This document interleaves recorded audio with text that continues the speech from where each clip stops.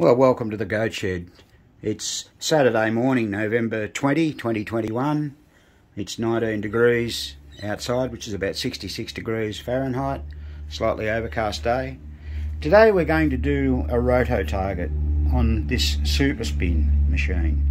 Now this particular roto target, we have done a video on this previously, but we might do one on this one to refresh people's minds. Bring it up a little bit closer. This is particularly bad, this roto target. Spanky's had a quick look at it, and it barely moves. Look at that, it knocks Spanky right off. Look at the spring there. That's an example of what not to do. So that spring's completely stuffed. That'll have to be replaced. They're a special sort of spring, so we've got to make one up now and fiddle around, thanks to someone's incompetence. But anyway, that's what we're here for, I guess. So look at the coil plunger, it's all grungy and dirty. We'll have to replace the coil sleeve. The pivot point on the pawls is bad.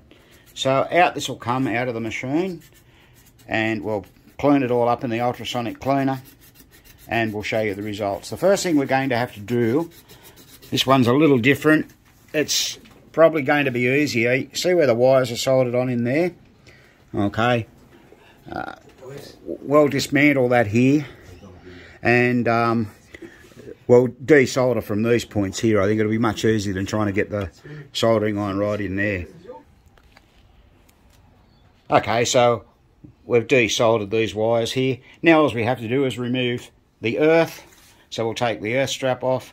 And as always, don't forget to put those back on. It's very important. If you don't put it back on, things won't work. So out that comes. Then all we've got to do is, that's got a nut in the back by the look of it.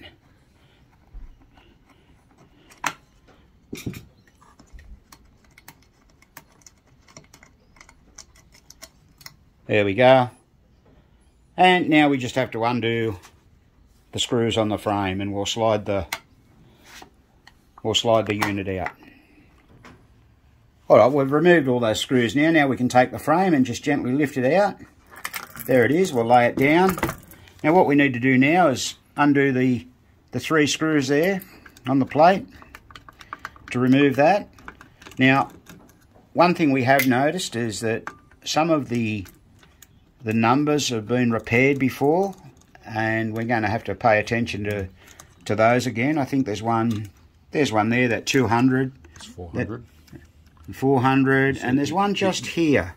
There's another, oh, here's one here, that 300. It's got a screw in it as well. Yeah. So we'll just double check that and repair that. That's okay, that's not a big deal. Now, you don't have to pay attention really to where these come off, because it's a random thing and away it'll go again. It's just broken off. Oh, there you go, one of the wires is broken off, which is okay. It's only a backup wire. We'll have to pay attention to the snowshoes. They've really got to, if the springs need replacing, we'll replace them. So that's not even going back up, that one. There's one there that's not even going back stuck. Up. You see that? So it's got a bit. Yeah, so we've got to fix that. Oh, and look how filthy that is. It's been greased up, but that's okay. You can put, and we probably will put some PBR grease on that when we finish. So now all we've got to do is take the, well, I call this the spider, that there. So 2 1/8 inch Allen keys, and that she's tight. Might be hard to get off, so we'll take that out. Look at that one, I've never seen one that bad. Look at all that on it. Look at all that crap. That's like maybe someone's put Loctite in that. They do come loose sometimes, so see if this other one's the same. You see some interesting things that people have done over the years. That one seems to be coming out easier. Yeah, there you go. Okay. Just twist the spider off. Now, all we need to do is take these 2 screws off here. Right, with those 2 screws removed, we can now lift that contact plate off. Now, just a point of interest here. Oh, there's a bit of wire broken, is it? A bit of solder. What we always do when we put these back together we like to get a meter and check the continuity, especially of all these wire linkages. We've actually had them break off, and it can give you a bit of grief because it makes continuity through the back of the unit. Sometimes they look like they're good, but they're not. Yeah, we actually had one broken right off on the edge, and it appeared to be there. That was actually not on a Roto target, but it was on a player unit. All right, well, now we're ready to do the mechanicals and clean everything up. So now it's a matter of removing the nut here, the 7/16 inch nut off the back of the drive pawl. I'm going to take those 4 screws out of the coil casing and remove that, and then we'll be able to turn the unit over. And as I said earlier, we'll change the coil plunger. We'll put the rest in the bath. Change the coil sleeve, I should say. We'll buff the plunger, and see all the dirt there. That doesn't help. I always put a bit of lube on those pivot points. Always remember, you can put a bit of lubrication on metal to metal in step units. It's actually in the book from the factory, if anyone has any doubts about that. But that's the way I was taught when I used to repair typewriters, and it's proven to be extremely successful. So let's pull this apart now. Alright, here are all the parts all separated and removed from the machine. Look at that. All the plunger's filthy. There's your drive pawls. They're bad on both sides. Just take those springs off in a moment and clean that. Now, the drive arm pivot screw, you can see it's got old grease and stuff on it that needs cleaning up. Now, amazingly, the escapement wheel is really tight. Look, I can barely turn that. No wonder it wasn't working. So that's all gummed up. It's starting to get a bit freer as I spin it, but look at all the grease on the end of it there. So that's not right. So this has probably never been pulled apart. That's why someone stretched that spring, and there's the spring not hooked on. You can see it's totally damaged in 3 places. So yeah, we will definitely replace that spring. So we'll just remove that escapement wheel out of the frame. We'll put everything back in to the cleaner, and we'll start to reassemble and see if, and make some adjustment to it. Rightio, we're just going to pot rivet that number 400 back in place. We did have to drill the hole out a little bit to suit the rivet, but should be all good in a moment.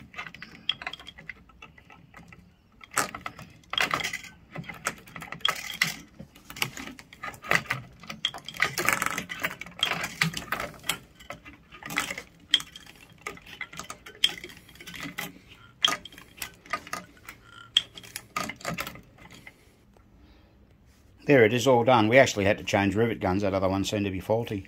So we're just going to fix a few other ones up that have been fixed. Need spring washers on these. Yeah, they put screws in them. Where are we?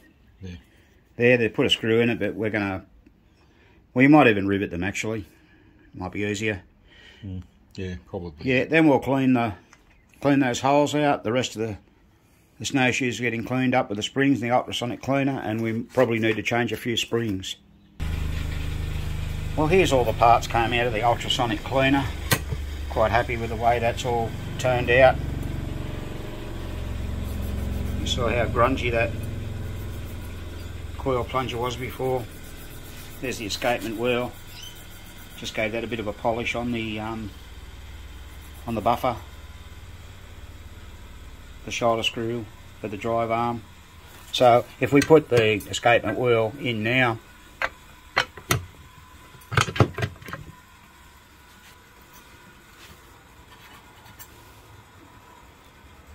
and hopefully it will spin well. Yeah, look at that. Barely moving before.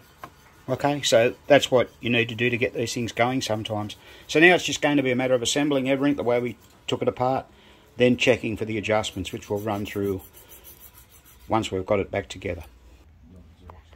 Okay, so we've reassembled the step unit. It's come up quite nicely. Or the Roto unit. It's still a step unit though, regardless. one way, albeit.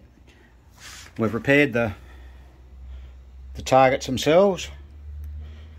We've put new springs in all the snowshoes, cleaned them, and we've pop riveted those few ones that were faulty.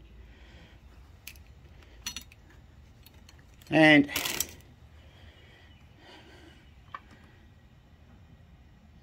we'll just polish those rivets a little bit better, I think, and then it'll be good to reassemble, and we'll do any adjustments. Now essentially what happens with these, you've got to have a good stroke. We've put round she spins, and when you've got the stroke to the upmost limit, this should spin freely without any clicking. So you don't want to hear it going click, click, click. That should spin freely. Now I've got to put the spider on the back of that yet, which I should do in a minute. And then we'll go through any adjustments. The adjustments on it are here. These screws. But unless you really have to fiddle with them, don't. Now you might notice that I actually had this played off and I marked where it come from. I always mark critical adjustments. That gives you an idea where to put it back. Essentially that shouldn't have probably left from the factory the way it was, and it should be all reasonably good to go. To adjust the stroke on the plunger, you've just got to move the screws here and move it up or down depending on what you required. In this case I've moved it up a bit, give it a bit more stroke. And that nut there, that's the back nut of the plunger drive arm. So yeah, we're pretty happy with the way this is going now. Ready to rock and roll a bit further. Okay.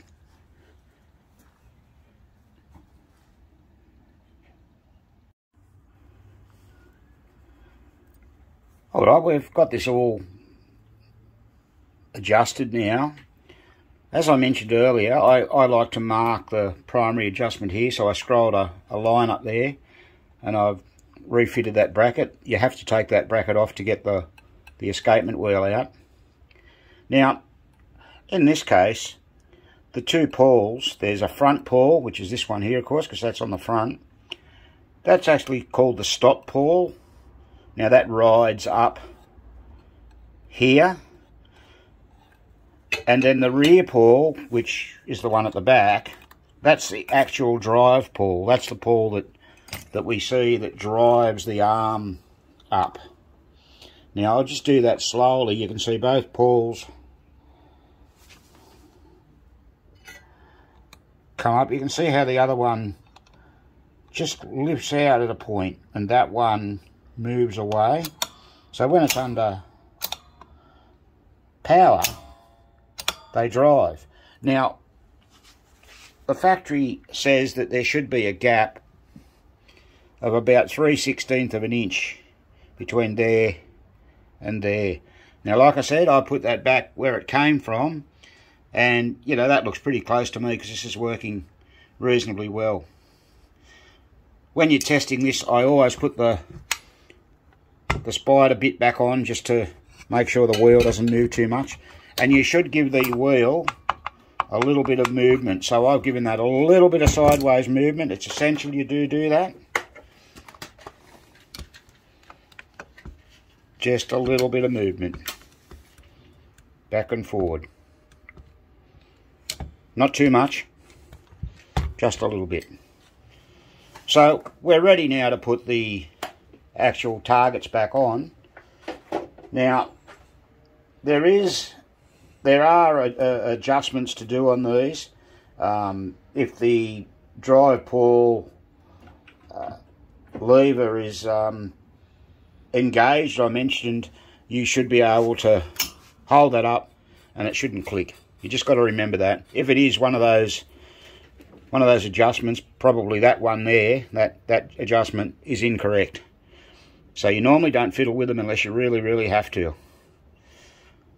Now I haven't replaced that spring at this stage. I've actually cut it because this is only to do with the return, and it is returning quite a little. Look at the snap on that return. It's quite good. And remember, in the Gottlieb manuals there is the Roto unit adjustment sections to follow. And there's all the part names in case you need to order any parts off PBR. There we go. So yeah, we'll put that back in the unit now and we'll see how it works. Okay, the Roto target's all back in the machine. We had a few wires that were a bit how do you do, so we've resoldered those on this area here, just hanging by a thread, so it's always best to take care of that. Ended up changing that spring out, put a stronger spring on to get the return happening, because that's the important part. Soldered those wires back on, and most importantly we've put the ground common back on here. So what we'll do, we'll watch it now and we'll watch it spin. There it goes. Look at that. Now of course what's important is that bit of fallback, and that spring does control that. That falls on the contacts. There you go. So another successful Roto target refurbishment. We hope that you can get your Roto targets working as well as this one is with the help of this video. And once again, don't forget to give us the big thumbs up and like and subscribe to our channel. Thanks for watching. This has been another Goat Shed presentation.